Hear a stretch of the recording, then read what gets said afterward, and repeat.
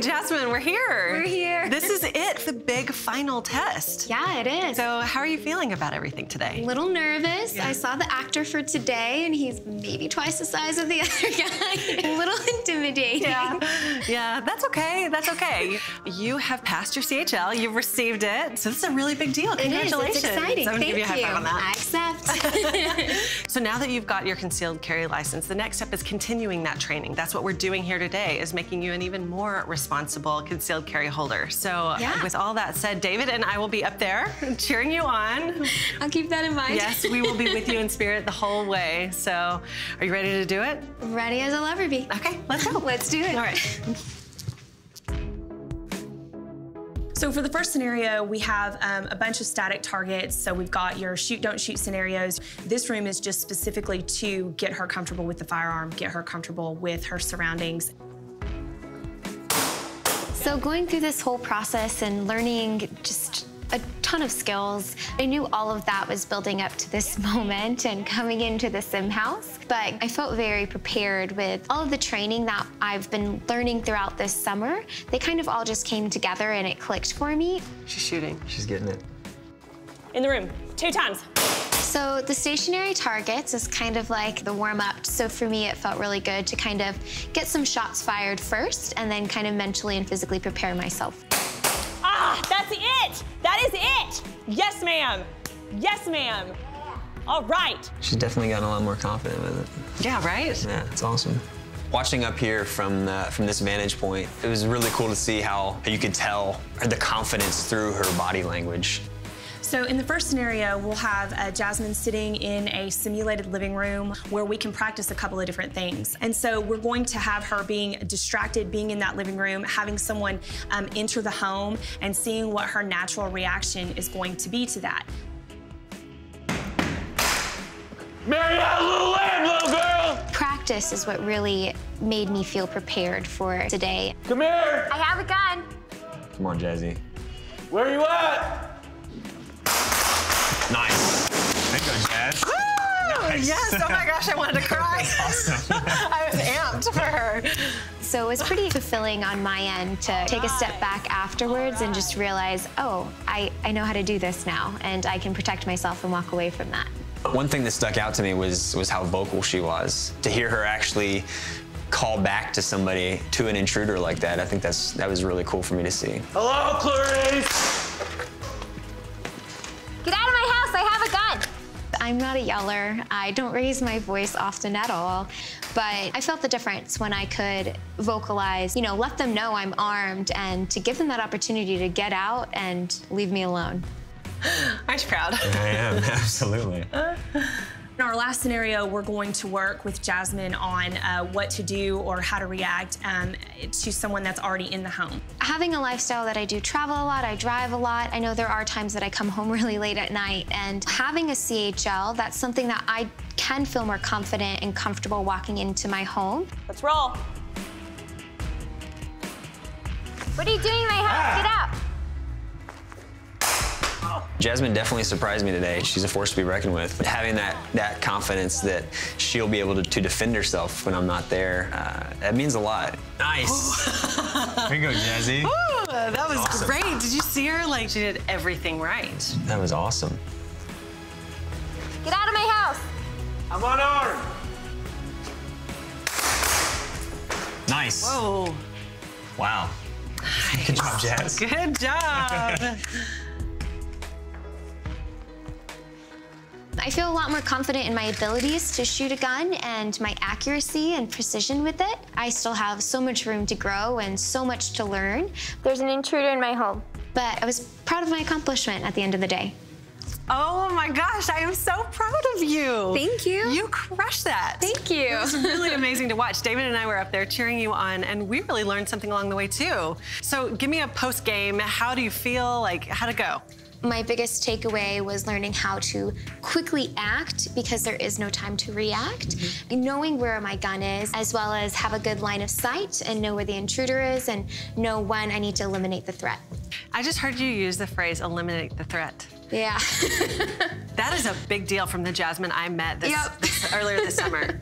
you were in a very, very different place. And so hearing you say you're willing to defend your life, you're willing to eliminate the threat, is a big deal. It felt really good to kind of almost come full circle with everything that I've learned. You did such an amazing job, and I really can't wait to see where you take it from here. Yeah, I'm excited. Aaron and Maddie may have struck out on night 1 of their hog hunt, but they're back at it again to give it another shot with Texas Parks and Wildlife Department Hunter Education Specialist Randy Spradlin. In addition to hogs, tonight they'll also be on the lookout for nuisance animals and common rabies carriers, such as coyotes and raccoons. Go ahead and load up. You got your mags? Yeah, we do. We have 3 of them. Rock on.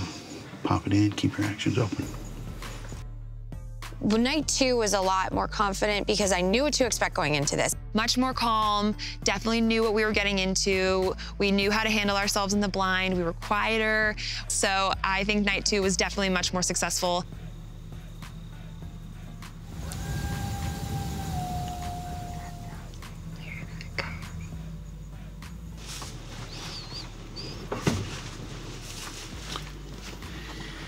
It's up to y'all. Do y'all want to go ahead and start the call and start trying to draw them in, or do you want to wait a little while? Let's start the call. That's us. All right.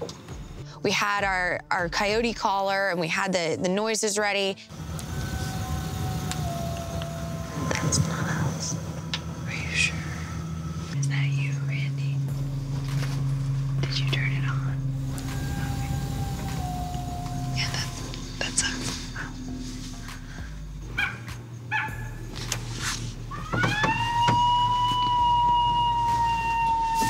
real faint one you just heard was an actual coyote calling, so this is the return call. Oh, you were right. And the coyotes were answering us back, and they were getting closer.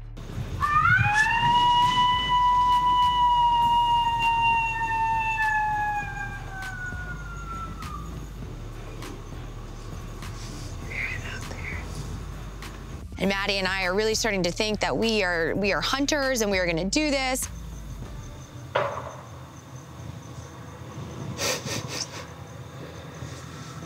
was a shot.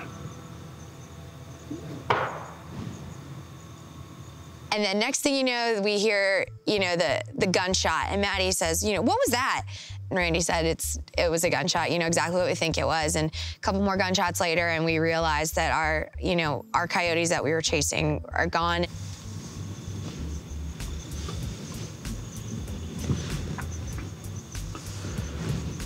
We hadn't heard anything since Brian shot whatever he shot at. I wonder if that's what he killed. Probably the guy that we've been working down here. I did not realize that without having neighbors and ranchers around the area, that everyone's trying to do the same thing in this area and maintain the land. And so they had the same goal that we did. We just didn't get to be the ones to do it, so. I cannot believe nothing is moving. I don't think the coyotes want to fight us tonight. They're too tired. What? I think I see something. I saw something really small crawling around. I think it's just a raccoon. Raccoon or a fox? Yeah. I got to a point when I was just almost trigger happy, and I just wanted to shoot at something and I wanted to pull the trigger. I thought that it would be so frustrating to come all the way out here and spend 2 days out here to not even pull the trigger if I came out here to hunt. Do you want to take it? If I can see it in my scope. Go ahead and get set up. Get your eyes and ears on. I'll keep my eye on it.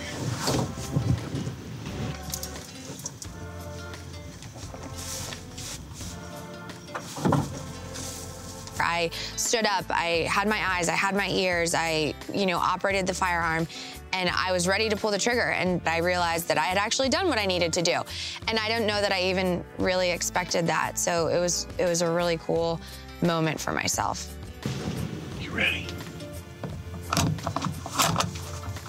Aaron got mounted and ready, and it was just a nerve-wracking moment, but at the same time, I was realizing how calm Erin was, and that made me calm.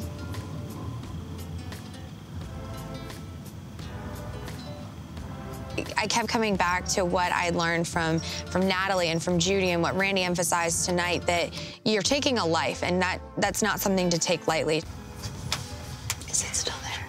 It looks like it, but it's like deeper in the grass, sort of. Well, let's see. I don't see a good shot.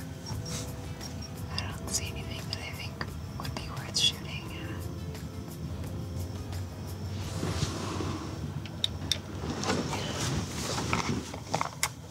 Something was there, but it's gone.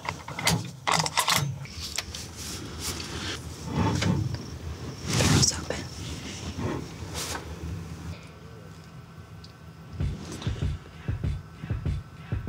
Well, ladies. Randy, feels like we've been here before. Good example on how environmental factors can affect the outcome of your hunt. Last night, Mother Nature kind of slapped us around a little bit. And tonight, the neighboring rancher decides that he wants to help us out and get the stuff before it gets over to us. So, neither one of them are under our control, but we gave it a heck of a try. Yep, sure did. If y'all would make them safe, and we'll get the heck out of Dodge.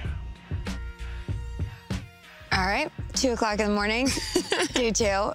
How are you feeling? I'm really tired. I'm a little bit disappointed that we didn't get anything, but I still definitely don't regret this at all. I kept thinking about kind of why I did this, and I keep going back to the fact that I started with this whole experience because I wanted to learn how to hunt, and we did that. I mean, we hunted tonight and we hunted last night, and so that on that end, I don't feel like we did anything wrong. And we saw that raccoon. We had a little bit of progress. At this point, I'm fairly confident that I would at least be able to take the shot. Like, when I was standing up, I wasn't scared. I was expecting to be like freaking out and my hands shaking, and I really wasn't. Like, I was kind of ready to pull the trigger once I had the clean, safe shot. Yeah, I totally felt your confidence. That was something when we were gearing up for that. I was kind of feeling your energy, and you were totally calm, and so that made me calm. Absolutely. I'm shocked I'm not as freaked out. I mean, it's like 3 o'clock in the morning, and we're in the middle of nowhere. Yeah, we're pretty brave now, I guess. Yeah. You know, this might not seem like the best experience right now as we're standing here, but thank you so much for doing this with me. I think that I've learned a lot. I really hope you have. You know, I think this is something we can totally keep doing. Totally. I would love that. This definitely lit the fire in me where I want to try again. Good. It's frustrating that we didn't get anything, but I feel ready to try it again and get something next time. Maybe we'll bring the boys with us. Yeah. We don't need them. But we don't need them. I love you. Thank you. All right, let's go to bed.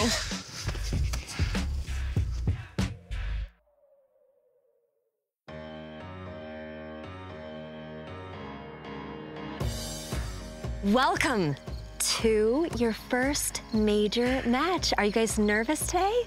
I woke up with a few butterflies. Yes. But those went away. Good. Well, you know, this is a pretty big deal. There are only 8 of these area championships throughout the entire United States, and you're at Area 5. There are 2 things that I want you to focus on today. Very, very simple. The first and foremost, guess. Safety. Safety, that's right. So you want to make sure that you're always following those safety rules. And then the second thing I want you to do today is have fun. That's right, because this is the sport I fell in love with as a little girl. I'm so excited to share it with you. I know, I'm really excited for today, and Anna and I both, we've been working really hard this summer, so we're excited to put all of our skills to the test. Yes. All right, so we're gonna head on up, get registered, get a safety briefing, get the rest of our guns, gear all set and ready to go. Okay. And then we'll come back down and shoot our first stages. Great. Yay. All right. Let's do it. Let's go. Let's do it.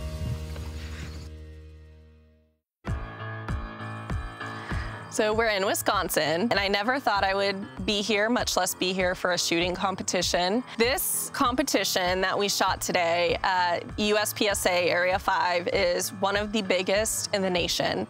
And it It was pretty intimidating. I know that both Anna and I were pretty nervous coming into this. We wanted to give them the true, real experience of coming to a match. So we had them register, we had them attend a safety brief, and then of course the walkthroughs on every stage. I could definitely tell there was a lot of nerves coming into today. It can be an overwhelming experience, but it's also pretty exhilarating. So I knew that we were gonna have to kind of get them over that first stage before they could really start to have fun.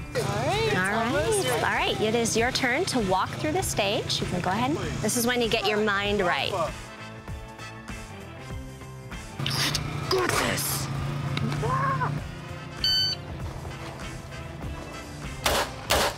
The first stage went really well. It got us into it. It showed us that we completed it. We hit all the targets. Easy peasy lemon squeezy. After the first round, I was kind of like dazed, like, did I really just do that, you know? But as they went on, it was better. And then just getting used to all those dang moving targets. Range is clear. Holy Toledo. That you guys both did amazing. Amazing.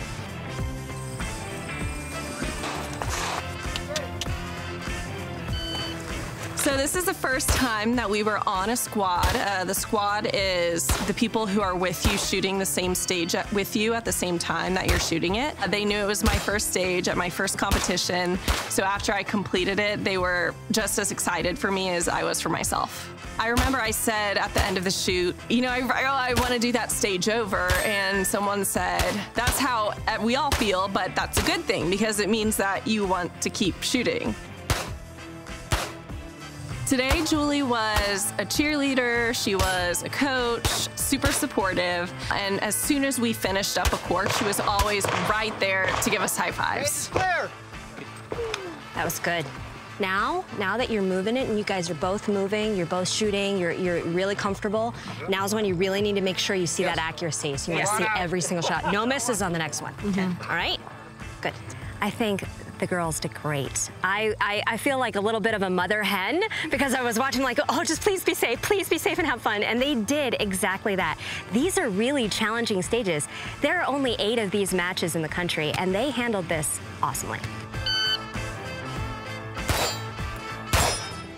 It's a lot of work, training, like working out or playing a sport. You just have to really commit to it and want it, and then you'll be able to improve.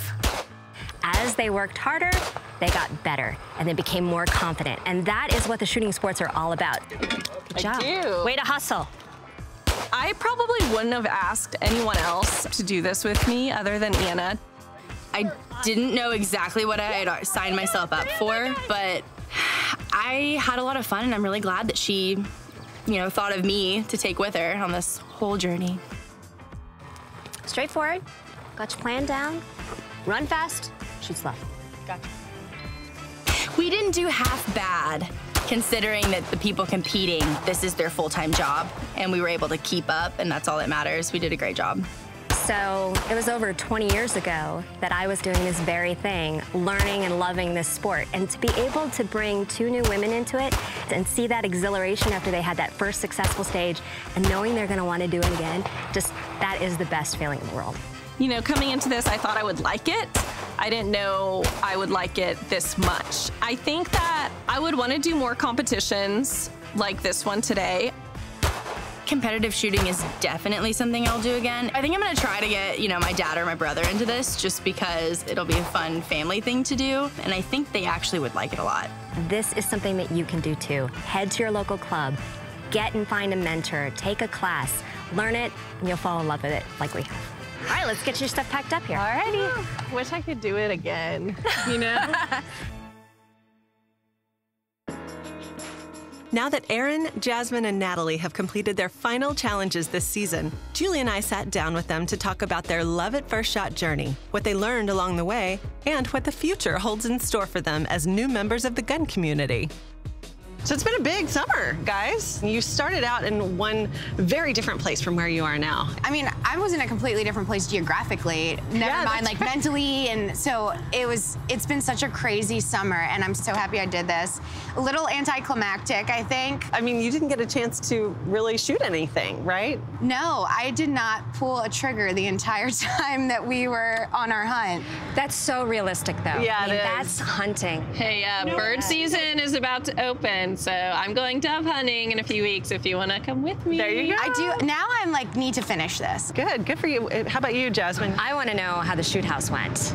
So terrifying. Okay. I had a ton of nerves before, and then when I was actually in the moment, just everything started coming back. I felt very prepared in the moment, which felt awesome. Yeah. But it was intimidating. What a confidence booster, though. I mean, to be able to go from that to like, in the moment, I got this. Until you're in that situation, you don't really know how you're gonna do or how you're gonna react. Oh, absolutely not. And knowing that you are able to take care of yourself is just an amazing feeling. I think that's a stark contrast. Your experience and, of course, competition are two very separate things, but still a lot of nerves. Yeah. Competition shooting was so much fun. I didn't do the worst, which was nice after we got the results back. So that was a confidence boost. So Jazzy said when she was in the safe house that her kind of instincts took over. Do you feel like the one thing you didn't have to think about was how to handle the firearm? Not really, because especially in competitive shooting, I always had to think about my grip, my sights, you know, changing my mags. One mistake will completely DQ you. And They don't have any tolerance for unsafe activities. Which is good. It's a good thing. Yeah. What I love is that when I first met you, we were on the range. You're like, yeah, okay, yeah, I got this. And you were so nonchalant about it. And now you'll understand the sport. And you all have transformed so much. And that's the really neat thing. I remember showing you with the first time with the 22, with the M&P 15-22, you're like, oh my gosh, that's an AR. And now it's like, now that I love shooting that gun, that's like my preferred gun I would love to see coming out. Yeah. So.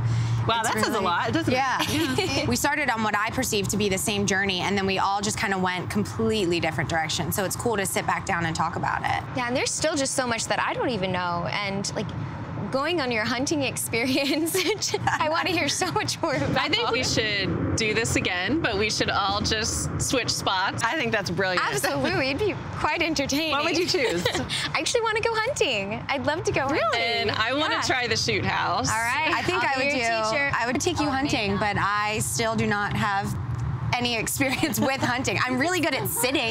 My perception of a hunter is so different now. It's not someone who takes their gun, goes out to the woods, shoots all the animals, and comes back. It really is this form of conservation. And so I think if I could do the experience all over again, I would focus on that aspect of it just as much as I did with shooting. I mean, even seeing y'all's journeys was eye-opening to me. I came from a different background, and so shooting as a sport is something that I never even thought of. There is just so much going on in that entire world. Not once did I ever feel unwelcome anywhere or overly intimidated anywhere. And I feel like I'm at the point where I can now become an ambassador on behalf of the sport also.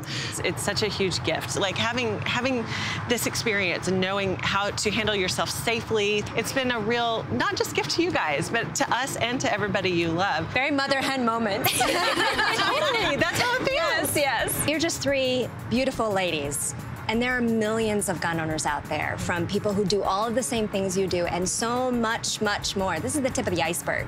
And so I'm so proud of you guys, because you've taken it and you've gone further than I ever thought you could. It's been such an experience watching you all grow. I'm really just grateful that you decided to come on this journey. Like, it took a lot of guts to just step out and say, you know what, I'm gonna do this. So ladies, it is official. You have made it. Welcome to the gun community. Good to be here. You made it. Yes, you did. You did.